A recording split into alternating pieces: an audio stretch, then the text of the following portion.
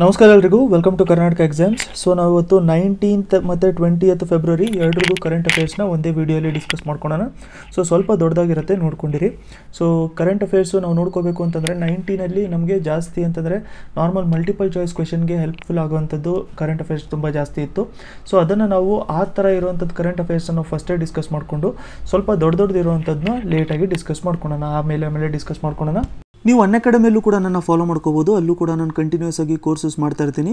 ನೀವೇನಾದರೂ ಅನ್ಅಕಾಡೆಮಿದು ಲರ್ನಿಂಗ್ ಅಪ್ಲಿಕೇಶನ್ನ ಡೌನ್ಲೋಡ್ ಮಾಡ್ಕೊಂಡಿದ್ರೆ ಅದರಲ್ಲಿ ಸರ್ಚ್ ಕಾಲಮಲ್ಲಿ ಹೋಗ್ಬಿಟ್ಟು ದೀಪಕ್ ಆ್ಯಂಡ್ ಚೌನ್ ಅಂತ ಸರ್ಚ್ ಮಾಡಿ, ಆವಾಗ ನಿಮಗೆ ಇಲ್ಲಿ ಲೆಫ್ಟ್ ಸೈಡ್ ಕಾಣ್ತಿದೆಯಲ್ಲ ಈ ಥರ ಪ್ರೊಫೈಲ್ ಸಿಗುತ್ತೆ.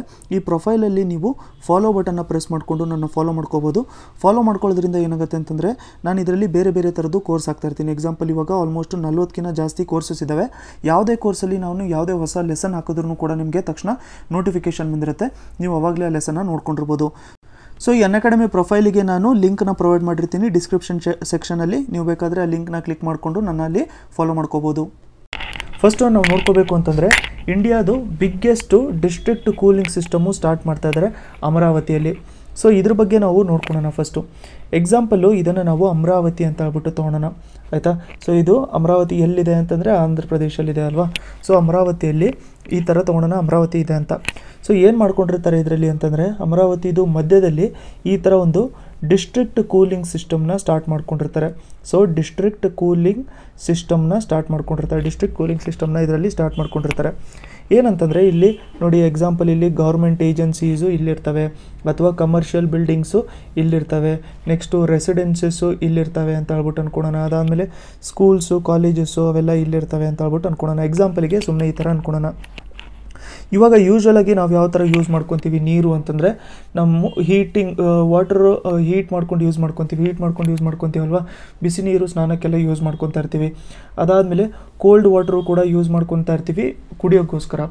ಏನಾಗಿರುತ್ತೆ ಅಂತಂದರೆ ಇದನ್ನು ಅಮರಾವತಿಯಲ್ಲಿ ಯಾಕೆ ಫಸ್ಟು ಸ್ಟಾರ್ಟ್ ಮಾಡಿರೋದು ಅಂತಂದರೆ, ಲಾಸ್ಟ್ 2-3 ವರ್ಷ ನೋಡಿಕೊಂಡ್ರೆ ನಾವು ಆಂಧ್ರ ಪ್ರದೇಶ್ ರೀಜನಲ್ಲಿ ತುಂಬ ಜಾಸ್ತಿ ಡೆತ್ಗಳಾಗಿದ್ದಾವೆ.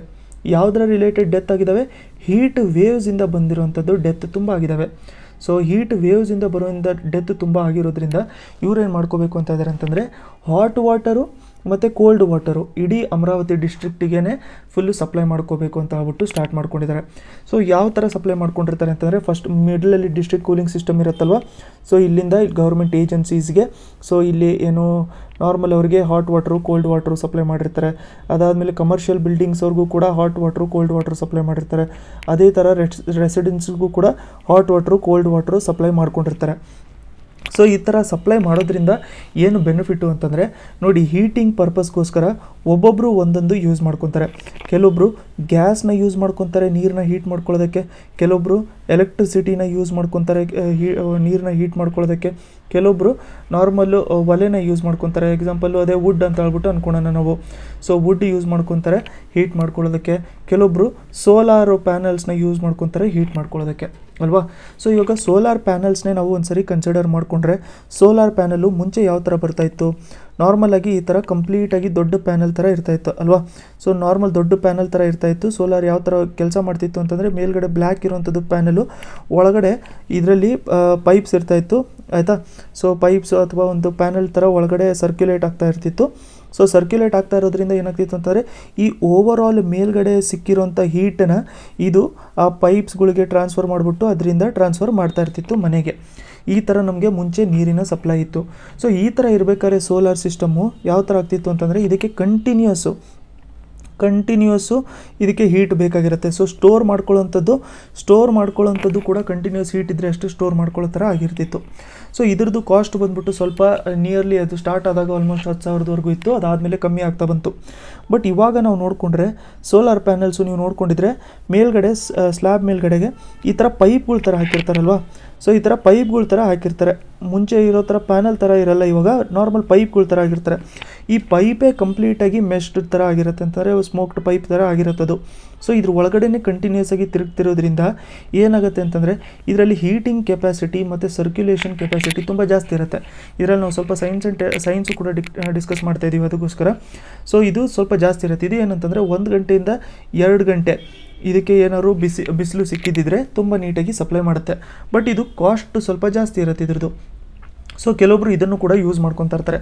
ಸೊ ಈ ಪ್ಯಾನಲ್ಲೇ ಯೂಸ್ ಮಾಡ್ಕೊಳ್ಳಿ ಅಥವಾ ಈ ಪ್ಯಾನಲ್ಲೇ ಯೂಸ್ ಮಾಡ್ಕೊಳ್ಳಿ, ಅದು ಒಳ್ಳೆಯದು. ಯಾಕಂದರೆ ಸೋಲಾರ್ ಎನರ್ಜಿಯಿಂದ ಬರ್ತಿರುತ್ತಲ್ವ, ಅದಕ್ಕೋಸ್ಕರ ತುಂಬ ಒಳ್ಳೆಯದಾಗಿರುತ್ತೆ. ಸೋಲಾರಿಂದ ನಮಗೇನು ಪ್ರಾಬ್ಲಮ್ ಆಗಲ್ಲ, ಆಯಿತಾ. ವುಡ್ಡಿಂದ ಏನು ಪ್ರಾಬ್ಲಮ್ ಆಗುತ್ತೆ, ವುಡ್ಡಿಂದ ಏನು ಪ್ರಾಬ್ಲಮ್ ಆಗುತ್ತೆ ಅಂತಂದರೆ ಇಂಡೋರ್ ಪೊಲ್ಯೂಷನ್ ಆಗುತ್ತೆ ಅಲ್ವಾ. ವುಡ್ಡಿಂದ ಇಂಡೋರ್ ಪೊಲ್ಯೂಷನ್ ಆಗುತ್ತೆ. ಸೊ ಅದು ಹೆಲ್ತ್ಗೂ ಕೂಡ ಒಳ್ಳೆಯದಲ್ಲ. ಸೊ ಅದಕ್ಕೆ ಇದನ್ನು ನಾವು ವುಡ್ಡನ್ನು ರೀಪ್ಲೇಸ್ ಮಾಡ್ಕೋಬೇಕು ನೀರನ್ನ ಹೀಟ್ ಮಾಡ್ಕೊಳ್ಳೋದಕ್ಕೆ. ಗ್ಯಾಸಿಂದ ಏನು ಪ್ರಾಬ್ಲಮ್ ಆಗುತ್ತೆ, ಗ್ಯಾಸಿಂದ ನೋಡಿ ಏನು ಪ್ರಾಬ್ಲಮ್ ಆಗಲ್ಲ. ಬಟ್ ಬೇಸಿಕ್ ಪರ್ಪಸ್ಸು ನಾವು ಗ್ಯಾಸು ಯಾಕೆ ಸರ್ಕ್ಯುಲೇಟ್ ಜಾಸ್ತಿ ಮಾಡ್ತಿರೋದು ಅಂತಂದರೆ ಇದನ್ನು ಅಡುಗೆ ಮಾಡೋದಕ್ಕೋಸ್ಕರ ನಾವು ಸರ್ಕ್ಯುಲೇಟ್ ಜಾಸ್ತಿ ಮಾಡ್ತಾ ಇರೋವಂಥದ್ದು. ಸೊ ಇದನ್ನು ನಾವು ಏನಾದ್ರು ಸ್ನಾನಕ್ಕೋಸ್ಕರ ಅಥವಾ ನಾವು ನೀರನ್ನ ಹೀಟ್ ಮಾಡೋದಕ್ಕೋಸ್ಕರ ಯೂಸ್ ಮಾಡ್ತಾಯಿದ್ರೆ ಸೊ ಎನರ್ಜಿ ಡೈವರ್ಸಿಫಿಕೇಷನ್ ತುಂಬ ಜಾಸ್ತಿ ಆಗುತ್ತೆ, ಗ್ಯಾಸು ತುಂಬ ಜಾಸ್ತಿ ಯೂಸ್ ಮಾಡ್ಕೊಳ್ಳೋಂಥದ್ದು ಅವಶ್ಯಕತೆ ಬರುತ್ತೆ. ಸೊ ಇದನ್ನು ಕೂಡ ನಾವು ರೀಪ್ಲೇಸ್ ಮಾಡ್ಕೋಬೇಕು. ನೆಕ್ಸ್ಟು ಎಲೆಕ್ಟ್ರಿಸಿಟಿ, ಕೆಲವೊಬ್ಬರು ವಾಟರ್ನ ಹೀಟ್ ಮಾಡೋಕ್ಕೆ ಯೂಸ್ ಮಾಡ್ಕೊತಾರೆ, ಅದನ್ನು ಕೂಡ ನಾವು ರೀಪ್ಲೇಸ್ ಮಾಡ್ಕೋಬೇಕಾಗತ್ತೆ. ಸೊ ಅದಕ್ಕೆ ಒಬ್ಬೊಬ್ಬರು ಒಂದೊಂದು ಪರ್ಪಸ್ ಯೂಸ್ ಮಾಡ್ಕೊತಿರೋದ್ರಿಂದ ಇವ್ರು ಏನು ಮಾಡ್ತಾರೆ ಅಂತಂದರೆ ಡಿಸ್ಟ್ರಿಕ್ಟ್ ಸೆಂಟ್ರಲ್ ಸಿಸ್ಟಮಲ್ಲಿ ಕಂಪ್ಲೀಟಾಗಿ ಅವರೇ ನೀರನ್ನ ಬಿಸಿ ಮಾಡಿಬಿಟ್ಟು ಮತ್ತು ಅವರೇ ಕೋಲ್ಡ್ ವಾಟರ್ನ ಸಪ್ಲೈ ಮಾಡ್ತಾ ಇರ್ತಾರೆ. ಸೊ ಈ ಥರ ಸಪ್ಲೈ ಮಾಡ್ತಿರೋದ್ರಿಂದ ಏನಾಗುತ್ತೆ ಅಂತಂದರೆ ಎಲ್ಲ ಮನೆಗಳಾಗಿರಲಿ, ಗೌರ್ಮೆಂಟ್ ಏಜೆನ್ಸೀಸ್ಗಳಾಗಿರಲಿ, ಅವರೇ ಸಪ್ರೇಟಾಗಿ ಏನಾದರೂ ಅವರೊಂದು ಸಿಸ್ಟಮ್ನ ಸ್ಟಾರ್ಟ್ ಮಾಡ್ಕೊಳ್ಳೋಂಥದ್ದು ಅವಶ್ಯಕತೆ ಅವ್ರಿಗೇನು ಬೀಳ್ತಾನೆ ಇರಲ್ಲ. ಅವ್ರೇನು ಮಾಡ್ಕೋಬೋದು ಅಂತಂದರೆ ಜಸ್ಟು ಇದಕ್ಕೆ ಕನೆಕ್ಷನ್ಗೆ ಸಬ್ಸ್ಕ್ರೈಬ್ ಆಗೋಗ್ಬಿಟ್ರೆ ಸಾಕು, ಅವ್ರದ್ದು ಕೂಡ ಅದರಲ್ಲಿ ಸೇವಿಂಗ್ಸ್ ಆಗ್ತಾ ಇರುತ್ತೆ. ಸೊ ಅದಕ್ಕೋಸ್ಕರ ಇದು ತುಂಬಾ important topic, especially science and ಟೆಕ್ನಾಲಜಿನ ನಾವು ಕನ್ಸಿಡರ್ ಮಾಡಿಕೊಂಡ್ರೆ. ಮತ್ತು ಇದು ಇಡೀ ಇಂಡಿಯಾದಲ್ಲೇ ಫಸ್ಟ್ ಟೈಮ್ ಆಗಿರೋಂಥದ್ದು ಇದು, ಅದಕ್ಕೋಸ್ಕರನೂ ಕೂಡ ನೀವು ನೆನ್ಪಿಟ್ಕೊಂಡಿರಬೇಕು. ನೋಡಿ, ಡಿಸ್ಟ್ರಿಕ್ಟ್ ಕೂಲಿಂಗ್ ಸಿಸ್ಟಮ್ನ ಯೂಸ್ ಮಾಡ್ಕೊತಾರೆ. ಆಲ್ಮೋಸ್ಟ್ 40% ಅಷ್ಟು ಎನರ್ಜಿನ ಸೇವ್ ಮಾಡುತ್ತಂತೆ. ಎಲ್ಲ ಗೌರ್ಮೆಂಟು, ರೆಸಿಡೆನ್ಷಿಯಲು, ಕಮರ್ಷಿಯಲ್ ಬಿಲ್ಡಿಂಗ್ಸು ಅಮರಾವತಿಯಲ್ಲಿ ಇರುವಂಥದ್ದು ಎಲ್ಲದಕ್ಕೂ ಚಿಲ್ಡ್ ವಾಟರು ಮತ್ತು ಹಾಟ್ ವಾಟರು ಇವರೇ ಸಿಸ್ಟಮು ಪೈಪ್ಲೈನ್ಸಿಂದ ಸಪ್ಲೈ ಮಾಡ್ತಾ ಇರ್ತಾರೆ. ಇದರಿಂದ ಬಿಲ್ಡಿಂಗ್ ಕಾಸ್ಟ್ ಏನೋ ಸ್ವಲ್ಪ ಜಾಸ್ತಿ ಆಗ್ಬೋದು, ಬಟ್ ಅದನ್ನು ರಿಕವರ್ ಅವರು ಮಾಡ್ಕೋಬೋದಾಗಿರುತ್ತೆ. ಮತ್ತು ಗ್ರೀನ್ ಬಿಲ್ಡಿಂಗಿಂದ ಏನೇನು ಬೆನಿಫಿಟ್ಸ್ ಅಂತಂದರೆ 20-30% ಅಷ್ಟು ನೀರನ್ನ ಕಮ್ಮಿ ಯೂಸ್ ಮಾಡ್ಕೋಬೋದು. ನೆಕ್ಸ್ಟ್ 30-40% ಅಷ್ಟು ಎನರ್ಜಿ ಕಮ್ಮಿ ಯೂಸ್ ಮಾಡ್ಕೋಬೋದು. ಅದಾದಮೇಲೆ ವೇಸ್ಟ್ ತುಂಬ ಕಮ್ಮಿ ಜನ್ರೇಟ್ ಆಗುತ್ತೆ. ಮೋಸ್ಟ್ ಇಂಪಾರ್ಟೆಂಟ್ ಪಾಯಿಂಟ್ ಇದು, ವೇಸ್ಟು ತುಂಬ ಕಮ್ಮಿ ಜನ್ರೇಟ್ ಆಗುತ್ತೆ. ಮತ್ತು ನ್ಯಾಚುರಲ್ ರಿಸೋರ್ಸ್ನು ಕೂಡ ನಾವು ಉಳಿಸ್ಕೊಂಡಿರ್ಬೋದು. ಇದರ ಜೊತೆಗೆ ಇವ್ರು ಏನು ಮಾಡ್ಕೊಂಡಿದ್ದಾರೆ ಅಂತಂದರೆ ISA ಅಮರಾವತಿ ಅವಾರ್ಡ್ ಅಂತ ಹೇಳ್ಬಿಟ್ಟು ಸ್ಟಾರ್ಟ್ ಮಾಡ್ಕೊಂಡಿದ್ದಾರೆ. ಯಾವುದಕ್ಕೋಸ್ಕರ, ಬೆಸ್ಟ್ ಸೋಲಾರ್ ಸಿಟಿಗೋಸ್ಕರ. ಇಡೀ ವರ್ಲ್ಡಲ್ಲಿ ಯಾವುದು ಬೆಸ್ಟ್ ಸೋಲಾರ್ ಸಿಟಿ ಇರುತ್ತೆ ಅವ್ರಿಗೆ ಇವ್ರು ಏನು ಮಾಡ್ತಾ ಇದ್ದಾರೆ, ಇದು ಅವಾರ್ಡ್ ಕೊಡಬೇಕು ಅಂತ ಹೇಳ್ಬಿಟ್ಟು ಅಂದ್ಕೊಂಡಿದ್ದಾರೆ. ಅವಾರ್ಡ್ ಕೊಡೋದ್ರಿಂದ ಏನಾಗುತ್ತೆ, ಈಗ ಎಕ್ಸಾಂಪಲು ಬ್ರೆಜಿಲಲ್ಲಿ ರಿಯೋ ದೆ ಜನೇರಿಯೋ, ಅದಕ್ಕೆ ನೆಕ್ಸ್ಟ್ ಇಯರ್ ಅವಾರ್ಡ್ ಕೊಡ್ತಾರೆ ಅಂತ ಹೇಳ್ಬಿಟ್ಟು ಅಂದ್ಕೊಳ್ಳೋಣ. ಎಕ್ಸಾಂಪಲ್ ಇದಷ್ಟೇ, ಅವ್ರಿಗೆ ಕೊಡ್ತಾರೆ ಅಂತಲ್ಲ. ಸೊ ಇವ್ರಿಗೆ ಅವಾರ್ಡ್ ಕೊಟ್ಟರೆ ಅಮರಾವತಿಗೆ ಏನು ಹೆಲ್ಪ್ಫುಲ್ ಆಗುತ್ತೆ, ಅಮರಾವತಿ ಅಥವಾ ಆಂಧ್ರ ಪ್ರದೇಶಿಗೆ ಏನು ಹೆಲ್ಪ್ ಆಗುತ್ತೆ ಅಂತಂದರೆ ಇವ್ರು ಯಾವ ಥರ ಟೆಕ್ನಾಲಜಿ ಮತ್ತು ಯಾವ ಥರ ಟೆಕ್ನಿಕ್ಸ್ ಯೂಸ್ ಮಾಡ್ತಾ ಇದ್ದಾರೆ ಅಂತ ಹೇಳ್ಬಿಟ್ಟು ಇವ್ರ ಜೊತೆ ಶೇರ್ ಮಾಡ್ಕೊಳ್ಳೋದ್ರಿಂದ ಇವ್ರಿಗೆ ಜಸ್ಟ್ ಅವಾರ್ಡ್ ಕೊಡೋದ್ರಿಂದ ರೆಕಗ್ನಿಷನ್ ಕೊಟ್ಟಂಗಾಗುತ್ತೆ. ರೆಕಗ್ನಿಷನ್ ಕೊಟ್ಟಿರೋದ್ರಿಂದ ಅವ್ರದ್ದು ರಿಲೇಷನ್ ಚೆನ್ನಾಗಾಗುತ್ತೆ ಮತ್ತು ಇವ್ರಿಗೂ ಕೂಡ ಟೆಕ್ನಾಲಜಿ ಸಿಕ್ಕಂಗೆ ಆಗ್ತಾ ಇರುತ್ತೆ. ಸೊ ಓವರ್ ಆಗಿ ಒಂದು ವೆರಿ ಗುಡ್ ಪ್ರಾಜೆಕ್ಟ್ ಅಂತ ಹೇಳ್ಬಿಟ್ಟು ನಾವು ಕರಿಬೋದು. ಇದು ಡಿಸ್ಟ್ರಿಕ್ಟ್ ಕೂಲಿಂಗ್ ಸಿಸ್ಟಮು ಅಮರಾವತಿಯಲ್ಲಿ ಇರುವಂಥದ್ದು. ನೆಕ್ಸ್ಟ್ ನಾವು ಇದು ಹ್ಯೂಮನ್ ರೈಟ್ಸು ಪ್ರೈಸ್ ಒಂದು ಕೊಟ್ಟಿದ್ದಾರೆ, ಅದನ್ನು ನೋಡ್ಕೊಳ್ಳೋಣ. ನೋಡಿ, ಫಸ್ಟ್ ಟೈಮು ರೆಫ್ಯೂಜಿಗೋಸ್ಕರ ಕೆಲಸ ಮಾಡೋರಿಗೆ ಈ ಥರ ಒಂದು ಹ್ಯೂಮನ್ ರೈಟ್ಸು ಪ್ರೈಸ್ ಕೊಟ್ಟಿರೋವಂಥದ್ದು. ಸೊ ಇವ್ರು ನೋಡಿ, ಇವ್ರ ಹೆಸರು ಬಂದ್ಬಿಟ್ಟು ಅಬ್ದುಲ್ ಅಸೀಸ್ ಮೊಹಮ್ಮದ್ ಅಂತ. ಸೊ ಅಬ್ದುಲ್ ಅಸೀಸ್ ಮೊಹಮ್ಮದ್ದು ಇವರು ಸುಡಾನಲ್ಲಿ ಇದ್ದಿರೋರು ಮುಂಚೆ. ಸೊ 2013 ಏನು ಮಾಡಿದ್ರು ಅಂತಂದರೆ ಇವರು ಸುಡಾನಿಂದ ಮೈಗ್ರೇಟ್ ಆದರು. ಎಲ್ಲಿಗೆ? ಇಂಡೋನೇಷ್ಯಾಗೆ ಹೋದ್ರವರು, ಆಯಿತಾ. ಅದನ್ನು ಮ್ಯಾಪಲ್ಲಿ ನಾವು ನೋಡ್ಕೊಳ್ಳೋಣ. ಸೊ ನೋಡಿ, ಇವರು ಸುಡಾನಿಂದ ಹಿಡಿದ್ಬಿಟ್ಟು ಇಂಡೋನೇಷ್ಯಾಗೆ ಹೋದ್ರವರು. ಸೊ ನಾವು ಇವಾಗ ಏನಾದರೂ ಇಲ್ಲಿ ಮ್ಯಾಪಲ್ಲಿ ನೋಡ್ಕೋಬೇಕು ಅಂತಂದರೆ ನಿಮಿಷ. ಸೊ ಓಕೆ, ನಾವಿಲ್ಲಿ ಮ್ಯಾಪಲ್ಲಿ ನೋಡ್ಕೋಬೇಕು ಅಂತಂದರೆ ಇಲ್ಲಿ ಸುಡಾನ್ ಇದೆ. ಸೊ ಸುಡಾನಿಂದ ಇವ್ರೇನು ಮಾಡಿದ್ರು ಅಂತಂದರೆ ಇಂಡೋನೇಷ್ಯಾಗೆ ಹೋದ್ರವರು. ಇಂಡೋನೇಷ್ಯಾಗೆ ಹೋಗ್ಬಿಟ್ರು. ಇಂಡೋನೇಷ್ಯಾದಿಂದ ಏನು ಮಾಡಿದ್ರು ಅಂತಂದರೆ ಅವರು ಅಲ್ಲಿಂದ ಆಸ್ಟ್ರೇಲಿಯಾಗೆ ಅಲ್ಲಿಂದ ಬೋಟಲ್ಲಿ ಹೋಗ್ತಾಯಿದ್ರು. ಸೊ ಬೋಟಲ್ಲಿ ಹೋಗ್ತಾಯಿದ್ರು. ಆಸ್ಟ್ರೇಲಿಯಾದಲ್ಲಿ ಅವರು ರೆಫ್ಯೂಜಿ ಆಗಿ ಇರಬೇಕು ಅಂತ ಹೇಳ್ಬಿಟ್ಟು. ಸೊ ಆಸ್ಟ್ರೇಲಿಯಾದಲ್ಲಿ ಅವರು ರೆಫ್ಯೂಜಿ ಆಗಿದ್ದು ಬೋಟಲ್ಲಿ ಹೋಗ್ತಾ ಇರೋ ಟೈಮಲ್ಲಿ ಅವ್ರಿಗೆ ಏನು ಮಾಡಿದ್ರು ಅಂತಂದರೆ ಅವ್ರಿಗೆ ಇಲ್ಲಿ ಮಾನುಸ್ ಐಲ್ಯಾಂಡ್ ಅಂತ ಒಂದಿದೆ, ಆಯಿತಾ. ಸೊ ಈ ರೀಜನಲ್ಲಿ ಬರುತ್ತೆ ಮಾನುಸ್ ಐಲ್ಯಾಂಡು. ಇಲ್ಲಿ ಪಾಪಾ ನ್ಯೂ ಗಿನಿ ಇದೆಯಲ್ಲ, ಸೊ ಇಲ್ಲಿ ಈ ರೀಜನಲ್ಲಿ ಅವ್ರಿಗೆ ಮಾನುಸ್ ಐಲ್ಯಾಂಡ್ ಅಂತ ಒಂದು ಬರುತ್ತೆ. ಸೊ ಅವ್ರಿಗೆ ಏನು ಮಾಡಿದ್ರು ಅಂತಂದರೆ ಆಸ್ಟ್ರೇಲಿಯಾದಲ್ಲಿ ಅಥಾರಿಟೀಸ್ ಎಲ್ಲ ಹಿಡಿದ್ಬಿಟ್ಟು ಅವ್ರಿಗೆ ಮಾನುಸ್ ಐಲ್ಯಾಂಡಲ್ಲಿ ಇರಿಸಿದ್ರು. ಆ ಟೈಮಲ್ಲಿ ಇವರಲ್ಲಿ ಏನು ಅಬ್ಸರ್ವ್ ಮಾಡ್ಕೊಂಡ್ರು ಅಂತಂದರೆ ನೋಡಿ, ಮಾನುಸ್ ಐಲ್ಯಾಂಡಲ್ಲಿ ತುಂಬ ಜಾಸ್ತಿ ಹ್ಯೂಮನ್ ರೈಟ್ಸ್ಗಳ ವೈಲೇಷನ್ ತುಂಬ ಜಾಸ್ತಿ ಆಗ್ತಿದೆ ಅಂತ. ಸೊ ಅದಕ್ಕೆ ಎಕ್ಸಾಂಪಲ್ ನಾವು ನೋಡ್ಕೋಬೇಕು ಅಂತಂದರೆ ಮಾನುಸ್ ಐಲ್ಯಾಂಡಲ್ಲಿ ಏನು ಮಾಡ್ತಾರೆ, ಜನರು ಯಾರ್ಯಾರು ಬಂದಿರ್ತಾರೆ, ರೆಫ್ಯೂಜೀಸ್ ಯಾರ್ಯಾರು ಬಂದಿರ್ತಾರಲ್ಲ, ರೆಫ್ಯೂಜೀಸ್ ಅವ್ರಿಗೆ ನೀಟಾಗಿ ಅವರು ಹೆಸರಿಂದ ಕರೆಯಲ್ಲ. ಅವ್ರಿಗೇನು ಮಾಡಿರ್ತಾರೆ, ನಂಬರ್ಸ್ ಕೊಟ್ಬಿಟ್ಟಿರ್ತಾರೆ, ಈ ನಂಬರಿಂದ ಅಂತ ಹೇಳ್ಬಿಟ್ಟು ಕರೀತಾ ಇರ್ತಾರೆ. ಅದಾದಮೇಲೆ ಅವ್ರಿಗೆ ನೀರು ಕರೆಕ್ಟಾಗಿ ಕೊಡಲ್ಲ, ಊಟ ಮತ್ತು ಮೆಡಿಕಲ್ ಆ್ಯಕ್ಸಸ್ಸು ಕೂಡ ಕರೆಕ್ಟಾಗಿರಲ್ಲ. ಹೇಳಬೇಕು ಅಂತಂದರೆ ರೆಫ್ಯೂಜಿ ಅಂತ ಹೇಳ್ಬಿಟ್ಟು ಅವ್ರನ್ನ ರೆಕಗ್ನೈಸ್ ಮಾಡಿದ್ರ ಮೇಲೂ ಕೂಡ ರೆಫ್ಯೂಜಿ ಅಂತ ರೆಕಗ್ನೈಸ್ ಮಾಡಿದ್ರೂ ಕೂಡ ಅವ್ರಿಗೆ ಟ್ರೀಟ್ಮೆಂಟ್ ಕರೆಕ್ಟಾಗಿ ಕೊಡ್ತಾರಲ್ಲ. ಸೊ ಟ್ರೀಟ್ಮೆಂಟ್ ಕರೆಕ್ಟಾಗಿ ಕೊಡ್ತಾ ಇಲ್ಲ ಅಂತಂದರೆ ಇದೇನಾಗುತ್ತೆ, ಹ್ಯೂಮನ್ ರೈಟ್ಸ್ಗಳ ವೈಲೇಷನ್ ಆಗುತ್ತೆ. ಸೊ ಅದಕ್ಕೆ ಹ್ಯೂಮನ್ ರೈಟ್ಸ್ಗಳ ವೈಲೇಷನ್ ಆಗ್ತಿದೆ ಅಂತ ಹೇಳ್ಬಿಟ್ಟು ಇವರು ತಮ್ಮ ವಾಯ್ಸ್ನ ಇಟ್ಟಿದ್ದಕ್ಕೆ ವರ್ಲ್ಡಿನ ಕಮ್ಯುನಿಟಿಗೆ ಅವ್ರಿಗೆ ತೋರಿಸ್ಕೊಟ್ರು, ಈ ಥರ ಹ್ಯೂಮನ್ ರೈಟ್ಸ್ ವೈಲೇಷನ್ ಆಗ್ತಿದ್ದಾವೆ ಆಸ್ಟ್ರೇಲಿಯಾದಲ್ಲಿ ಅಂತ ಹೇಳ್ಬಿಟ್ಟು ಹೇಳಿದಾಗ ಅದನ್ನು ರೆಕಗ್ನೈಸ್ ಮಾಡಬೇಕು ಇವ್ರು ಮಾಡಿರೋ ಕೆಲಸಕ್ಕೆ ಅಂತ ಹೇಳ್ಬಿಟ್ಟು ಇವರಿಗೆ ಮಾರ್ಟಿನ್ ಎನಾಲ್ಸ್ ಹ್ಯೂಮನ್ ರೈಟ್ಸ್ ಪ್ರೈಸ್ ಕೊಟ್ಟಿದ್ದಾರೆ. ನೋಡಿ, ಮಾರ್ಟಿನ್ ಎನಾಲ್ಸ್ ಹ್ಯೂಮನ್ ರೈಟ್ಸ್ ಪ್ರೈಸು ಇದು ನೋಡಿ UN refugee agency UNHCR ಕೊಡೋಂಥದ್ದು. So ಇವರಿಗೆ ಹ್ಯೂಮನ್ ರೈಟ್ಸ್ ಅವಾರ್ಡ್ ಸಿಕ್ಕಿದೆ. ಈ ಅವಾರ್ಡು ಜೆನೆವಾ ಸ್ವಿಟ್ಜರ್ಲ್ಯಾಂಡಲ್ಲಿ ಕೊಟ್ಟಿದ್ದಾರೆ.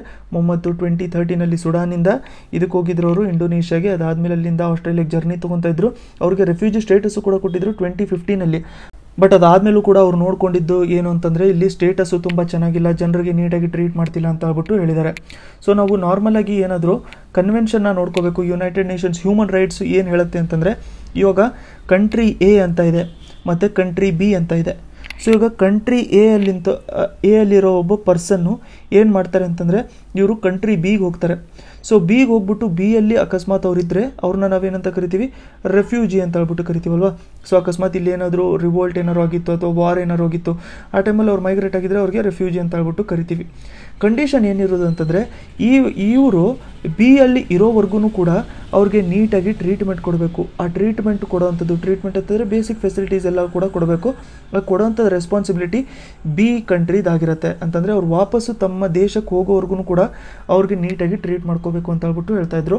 ಬಟ್ ಆ ಥರ ಟ್ರೀಟ್ ಮಾಡ್ತಾ ಇಲ್ಲ ಅಂತ ಹೇಳ್ಬಿಟ್ಟು ಇವರು ವಾಯ್ಸ್ ರೇಸ್ ಮಾಡಿದ್ದಕ್ಕೆ ಇವ್ರಿಗೆ ಪ್ರೈಸ್ ಕೊಟ್ಟಿದ್ದಾರೆ. ನೆಕ್ಸ್ಟು 2 ಚಿಕ್ಕ ಅಪ್ಡೇಟ್ಸ್ ಇದ್ದಾವೆ. ಅದೇನು ಅಂತಂದರೆ ಫಸ್ಟ್ ಟೈಮು ಇವಾಗ ಫುಟ್ಬಾಲ್ ರತ್ನ ಅವಾರ್ಡ್ ಅಂತ ಹೇಳ್ಬಿಟ್ಟು ಸ್ಟಾರ್ಟ್ ಮಾಡ್ಕೊಂಡಿದ್ದಾರೆ. ಇದನ್ನು ಸ್ಟಾರ್ಟಿಂಗು ಫಸ್ಟ್ ಅವಾರ್ಡು ಕೊಟ್ಟಿರೋದು ಸುನಿಲ್ ಛೇತ್ರಿ ಅವ್ರಿಗೆ. ಸೊ ಅದಕ್ಕೆ ಸುನಿಲ್ ಛೇತ್ರಿ ಅವ್ರಿಗೆ ಈ ಸರಿ ಪದ್ಮಶ್ರೀನೂ ಕೂಡ ಕೊಟ್ಟಿದ್ರು, ಅದಕ್ಕೆ ನೆನ್ಪಿಟ್ಕೊಂಡಿರಿ ಇದನ್ನು. ಅದಾದಮೇಲೆ ಹೀನಾ ಜೈಸ್ವಾಲ್ ಅವ್ರ ಬಗ್ಗೆ ನಾವು ನೋಡ್ಕೋಬೇಕು ಅಂತಂದರೆ ಇವರು Indian air ಫೋರ್ಸಲ್ಲಿ first woman flight engineer ಆಗಿ ಇವರು ಇಂಡಕ್ಟ್ ಮಾಡ್ಕೊಂಡಿದ್ದಾರೆ, ಇವ್ರನ್ನ ರಿಕ್ರೂಟ್ ಮಾಡ್ಕೊಂಡಿದ್ದಾರೆ ಹೀನಾ ಜೈಸ್ವಾಲ್ ಅವರು.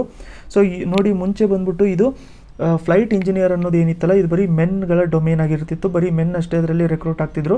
ಬಟ್ ಆದರೆ ಫಸ್ಟ್ ಟೈಮು ವುಮನ್ ಇದರಲ್ಲಿ ರೆಕ್ರೂಟ್ ಆಗಿದ್ದಾರೆ. ಸೊ ಅದಕ್ಕೆ ಇಂಪಾರ್ಟೆಂಟ್ ಇದು, ನೆನ್ಪಿಟ್ಕೊಂಡಿರಿ. ಇದಾದಮೇಲೆ ನಾವು ಕ್ರಿಕೆಟ್ ರಿಲೇಟೆಡ್ ಒಂದು ನೋಡ್ಕೊಳ್ಳೋಣ. ಅದೇನು ಅಂತಂದರೆ ZR ಇರಾನಿ ಕಪ್ಪು. ಸೊ ZR ಇರಾನಿ ಕಪ್ಪು ಇದೇನಾಗಿತ್ತು ಅಂತಂದರೆ ನೋಡಿ, ನಮಗೆ ರಣಜಿ ಸ್ಟಾರ್ಟ್ ಮಾಡಿದ್ರಲ್ಲ, ರಣಜಿ ಸ್ಟಾರ್ಟ್ ಮಾಡಿಬಿಟ್ಟು 25 ವರ್ಷ ಆದಮೇಲೆ 25 ಇಯರ್ಸ್ ಆದಮೇಲೆ 1959-60 ಇದನ್ನು ಸ್ಟಾರ್ಟ್ ಮಾಡ್ಕೊಂಡಿದ್ದು. 1959-60 ಇದನ್ನು ಸ್ಟಾರ್ಟ್ ಮಾಡ್ಕೊಂಡಿರ್ಬೇಕಾದ್ರೆ ಮೇನ್ ಫೋಕಸ್ ಏನಿತ್ತಪ್ಪ ಇವ್ರದ್ದು ಅಂತಂದರೆ ನೋಡಿ, ರಣಜಿ ಟ್ರಾಫಿಯಲ್ಲಿ ಯಾರು ವಿನ್ ಆಗಿರ್ತಾರಲ್ಲ ಆ winners versus rest of India. So ಆ ಟೀಮು ಮತ್ತು ರೆಸ್ಟ್ ಆಫ್ ಇಂಡಿಯಾ, ಮಿಕ್ಕಿದ ಇಂಡಿಯಾದು ಟೀಮು ಏನಿರುತ್ತಲ್ಲ ಅದರದ್ದೊಂದು ಗ್ರೂಪು ಮತ್ತು ವಿನ್ನರ್ಸು ಒಂದು ಗೇಮ್ ಆಡಬೇಕು. ಇದರಲ್ಲಿ ಯಾರು ವಿನ್ ಆಗಿರ್ತಾರೆ ಅವ್ರಿಗೆ ಇರಾನಿ ಕಪ್ಪು ಕೊಡ್ತಾರೆ ಅಂತ ಹೇಳ್ಬಿಟ್ಟು ಆಗಿತ್ತು. ಸೊ ಅದೇ ಥರ ಇದನ್ನು 1959-1960 ಇದನ್ನು ಸ್ಟಾರ್ಟ್ ಮಾಡಿದ್ರು. 25 ಇಯರ್ಸು ಇದು ರಣಜಿ ಕಪ್ ಆಗಿತ್ತು, ಅದಕ್ಕೋಸ್ಕರ ಇದನ್ನು ಸ್ಟಾರ್ಟ್ ಮಾಡಿದ್ರು. ಪ್ರತಿ ವರ್ಷವೂ ಕೂಡ ಇದು ಈ ಥರನೇ ಆಡ್ತಾ ಇರ್ತಾರೆ, winners versus rest of India ಅಂತ.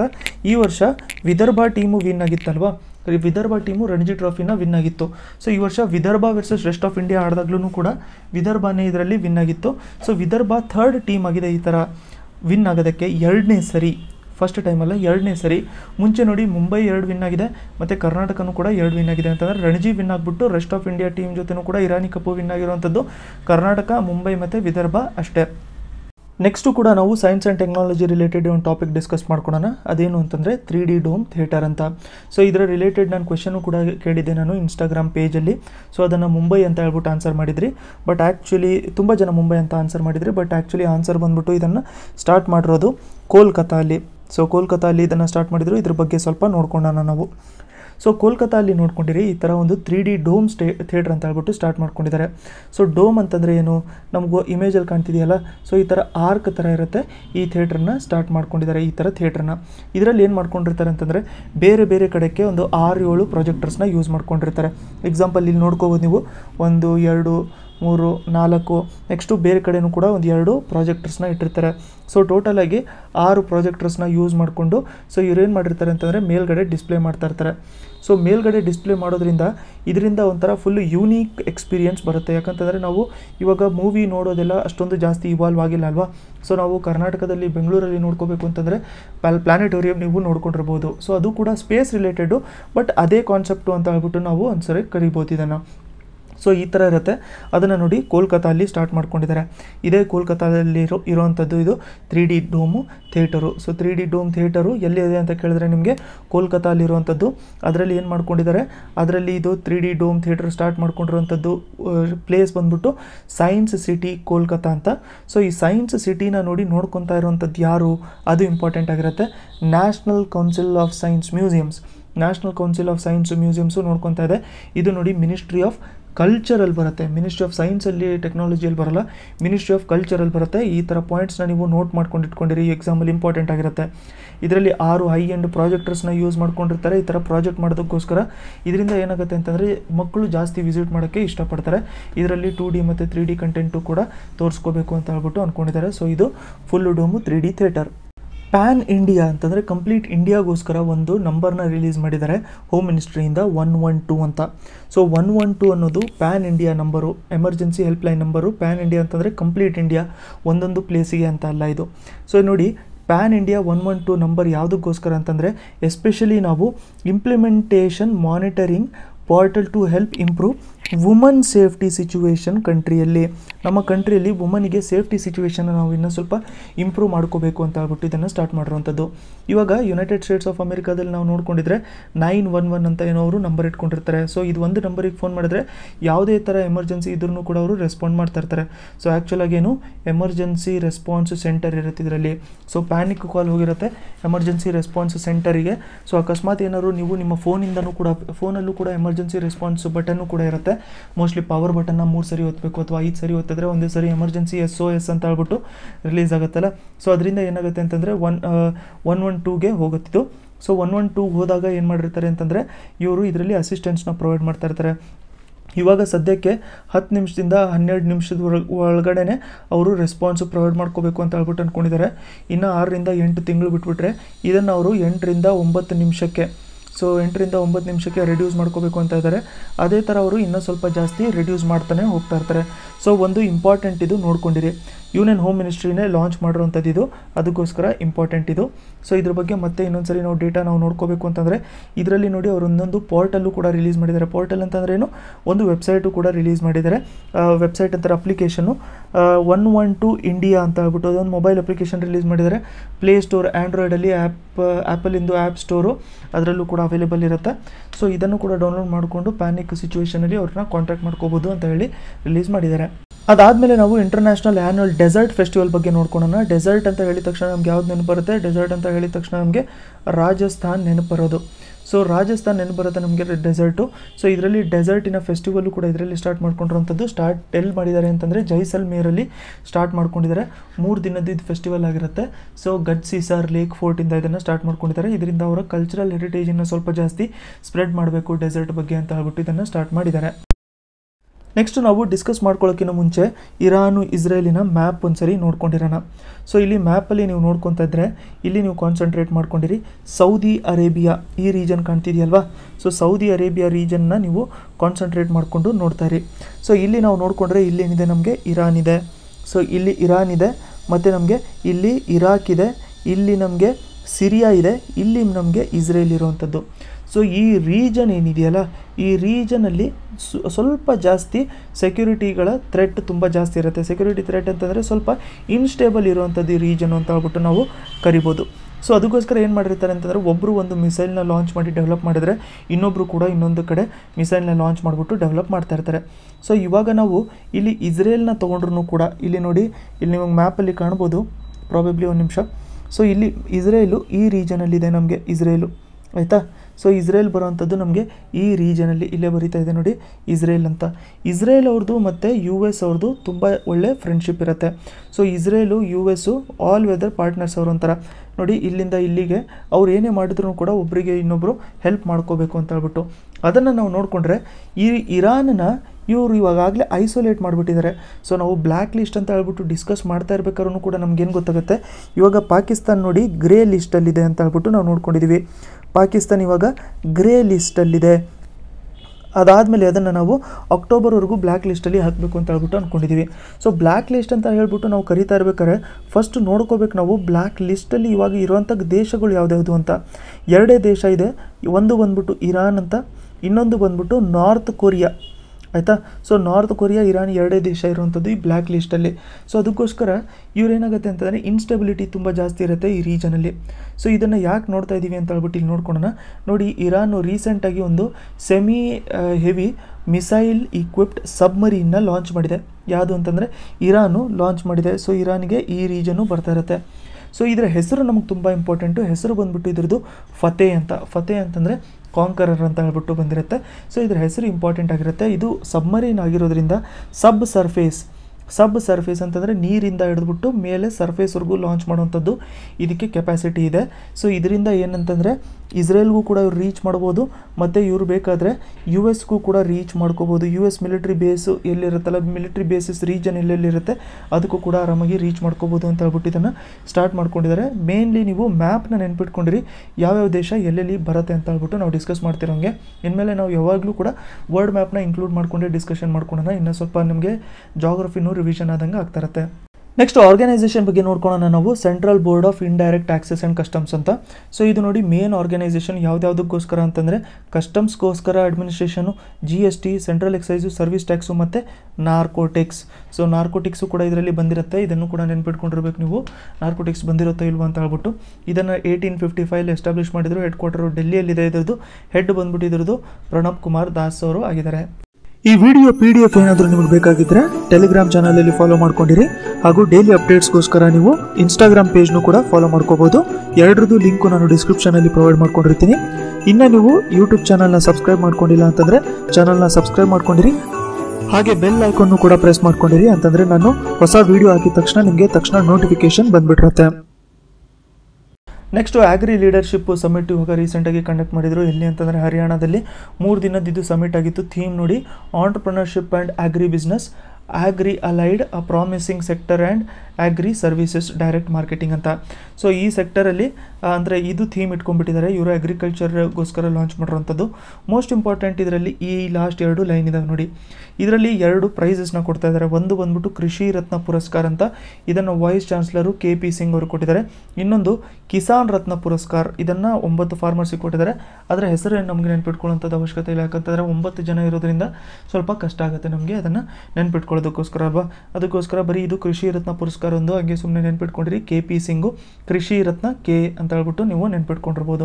ಒಂದು most important science and technology related topic ಇದೆ. ಸೊ ಅದನ್ನು ಕರೆಂಟ್ ಅಫೇರ್ಸ್ ಡಿಸ್ಕಸ್ ಮಾಡ್ಕೊಳ್ಳೋಕ್ಕಿಂತ ಮುಂಚೆ ಅದ್ರ ಬಗ್ಗೆ ನಮಗೆ ಬ್ಯಾಕ್ಗ್ರೌಂಡ್ ಸ್ವಲ್ಪ ಗೊತ್ತಿರಬೇಕು.